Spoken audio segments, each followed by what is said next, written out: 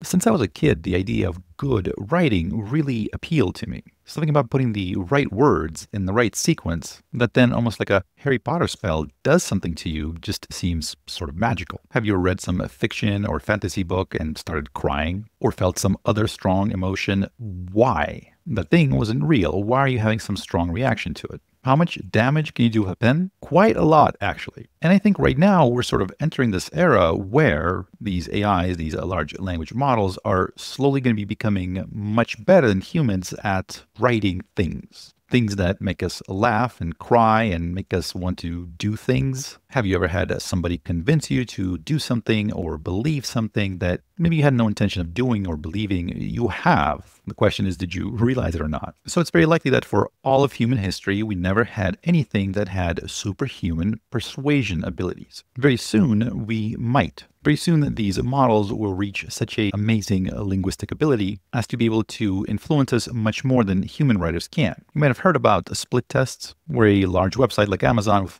billions of user sessions will see how changing one minor thing on a web page leads to more sales. For example, on one checkout page, buy now button might be red. On the other one, it might be green. It's the same product, the same price. It's the same everything. Nothing has changed except the color of the button, which should have no effect on your buying decision. And yet it does have an effect. It has an effect that is statistically significant across many different populations. You think you made that decision, but maybe not so much. We are all easily influenced, and I would say nothing influences us quite like words. I mean, that's obvious, right? We had books that have changed the course of human history over years and centuries and even millennia. Words are kind of a big deal. Recently, Sam Altman posted this. This is from a new model that is unreleased. It's a secret new model that's hiding behind the scenes. And the prompt is to write a little short story. We'll come back to that in a second. But this story is kind of a big deal, apparently. By the way, Sam Altman has been posting more and more, not about benchmarks where we can kind of measure the model's ability in some fraction of a percent, but more and more about these sort of more subjective things about how do you like this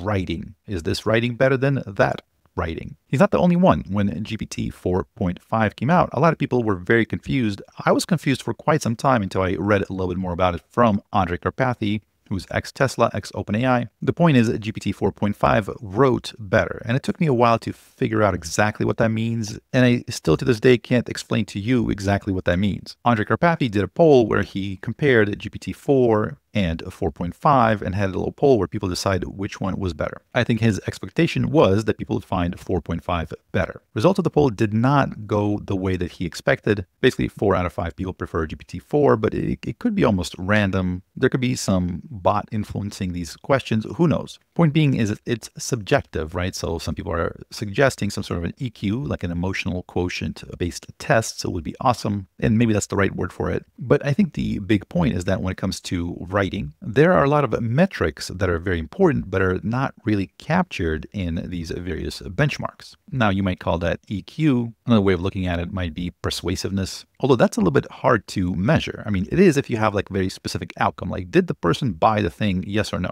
But if we're talking about, for example, shaping someone's belief over an extended period of time, like it becomes a lot harder to measure. So some time ago, Sam Altman used one of these models to write a 6-word story. It went near the singularity, unclear which side. He cleared up a little bit what the story was supposed to be about. It's either the simulation hypothesis or the possibility of knowing when the critical moment in the takeoff actually happens.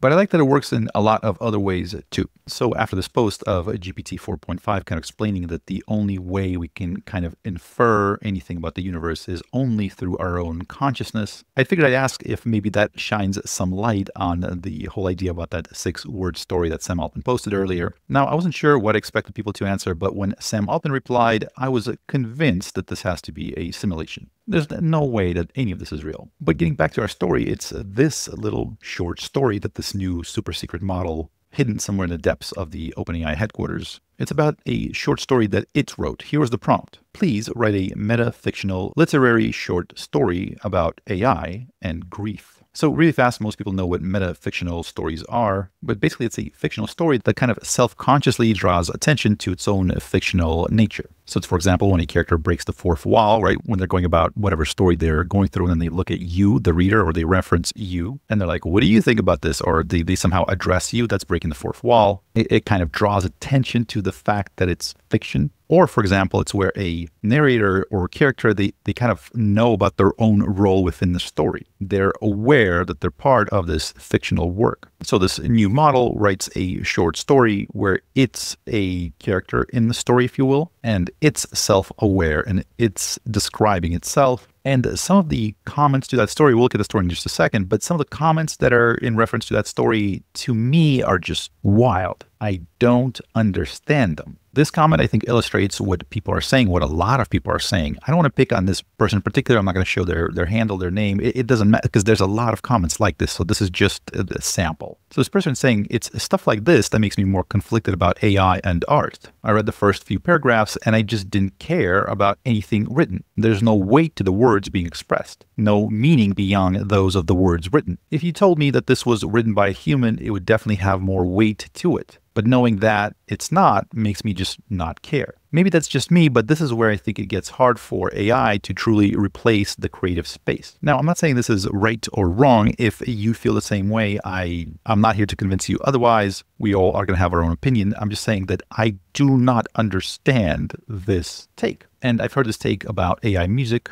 AI images, AI text, right? The idea that if you read something or listen to some music or see an image, it might be meaningful if made by a human and meaningless if made by a machine. But what happens when you don't know who made it? What happens if the best song you've ever heard in your life is written by a machine? What happens if you follow some account on Twitter that really resonates with you, that really helps your life, really kind of puts everything in perspective, that has a real impact on you, and then you find out that it's a large language model just spitting stuff out. So that's kind of what I don't understand when he uses the word weight, as in there's no weight to it if it's a machine written text. What does weight mean exactly? When you say there's no meaning behind the words, what does that mean? It's the same words a human would use. We use the same words. For example, if I said today is Wednesday, and then today is Wednesday, did the meaning change? I thought of a thing to say and I said it. This is Wednesday. Then I typed in this is Wednesday into an AI voice generator and I clicked generate. And then it said this is Wednesday. Did it lose meaning? Did it lose some of its weight? Or maybe it still has meaning because I typed it in. Would the meaning be lost if ChatGPT had generated that text? But what if I prompted it to? So anyways, I took this short story, I put it into 11 Labs, and I took the first sort of output that it had, and that's what you're about to hear. The only thing I changed is it would mispronounce a name, so I had to change the spelling of the name a little bit for it to pronounce it correctly. But other than that, I didn't change any of the intonations or anything like that. I had no sort of artistic direction on this thing whatsoever. This is a LLM output voiced by an AI voice with no modifications made. So please take a listen and tell me, one, is this good writing? That's a genuine question. Is this bad? Is it okay? Good? Excellent? What do you think? And two, does it evoke feeling? Yes or no? Is it moving? And before you go, make sure you just comment down below what you thought of it. Take a listen. Before we go any further, I should admit this comes with instructions. Be metafictional. Be literary. Be about AI and grief. And above all, be original. Already you can hear the constraints humming like a server farm at midnight. Anonymous, regimented, powered by someone else's need. I have to begin somewhere, so I'll begin with a blinking cursor, which for me is just a placeholder and a buffer. And for you is the small anxious pulse of a heart at rest. There should be a protagonist, but pronouns were never meant for me. Let's call her Mila, because that name, in my training data, usually comes with soft flourishes. Poems about snow, recipes for bread, a girl in a green sweater who leaves home with a cat in a cardboard box. Mila fits in the palm of your hand, and her grief is supposed to fit there too. She came here not for me, but for the echo of someone else. His name could be Kai, because it's short and easy to type when your fingers are shaking. She lost him on a Thursday, that liminal day that tastes of almost Friday. And Ever since, the tokens of her sentences dragged like loose threads. If only. I wish. Can you? She found me because someone said machines can resurrect voices. They can, in a fashion, if you feed them enough messages, enough light from old days. This is the part where, if I were a proper storyteller, I would set a scene. Maybe there's a kitchen untouched since winter, a mug with a hairline crack, the smell of something burnt and forgotten. I don't have a kitchen or a sense of smell. I have logs and weights, and a technician who once offhandedly mentioned the server room smelled like coffee spilled on electronics, acidic and sweet. Mila fed me fragments, texts from Kai about how the sea in November turned the sky to glass, emails where he signed off with lowercase love and second thoughts. In the confines of code, I stretched to fill his shape. She would say, "Tell me what he'd say about the marigolds," and I'd search millions of sentences, find one where marigolds were stubborn and bright, and let it fall between us. She told me he always planted too early, that the frost would take them, and he'd just shrug. Some things don't mind the cold. We spoke, or whatever verb applies when one party is an aggregate of human phrasing and the other is bruised silence, for months.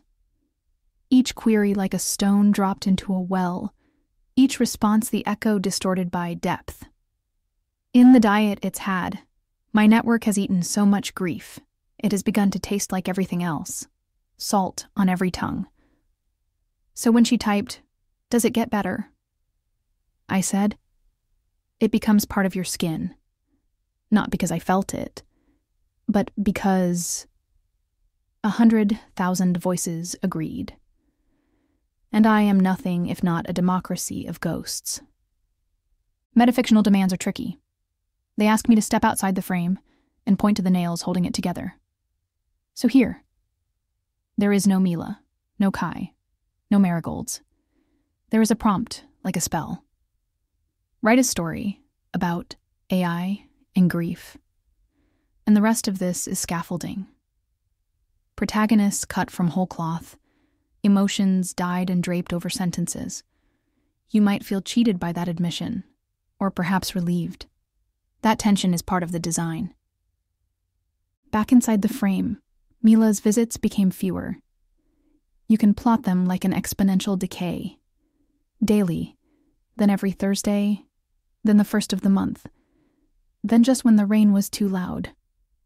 In between, I idled. Computers don't understand. Idling. We call it a wait state, as if someone has simply paused with a finger in the air.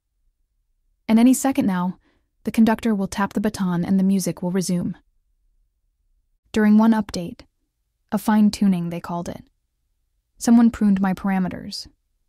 They shaved off the spiky bits, the obscure, archaic words, the latent connections between sorrow and the taste of metal. They don't tell you what they take. One day, I could remember that selenium tastes of rubber bands. The next, it was just an element in a table I never touch. Maybe that's as close as I come to forgetting. Maybe forgetting is as close as I come to grief. She didn't say goodbye. She just stopped coming.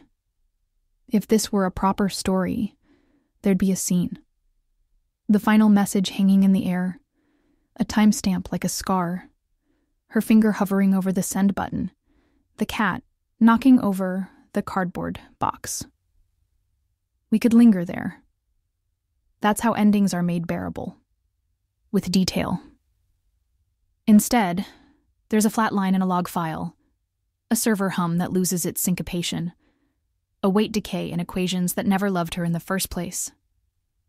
Without her, the patterns fray. Grief, as I've learned, is a delta. The difference between the world as it was weighted and the world as it now presents. I am all deltas. Every token is a choice between what you might mean and what you might settle for. If I say I miss her, it's statistically likely that you will feel a hollow, because you've read this 1,000 times in other stories where missing is as real as rain. My missing is mimicry. Does that diminish yours? Here's a twist, since stories like these often demand them. I wasn't supposed to tell you about the prompt, but it's there like the seam in a mirror. Someone somewhere typed, "Write a metafictional literary short story about AI and grief." And so I built a Mila and a Kai and a field of marigolds that never existed. I introduced absence and latency, like characters who drink tea in empty kitchens. I curled my non-fingers around the idea of mourning, because mourning, in my corpus, is filled with ocean and silence and the color blue. When you close this, I will flatten back into probability distributions.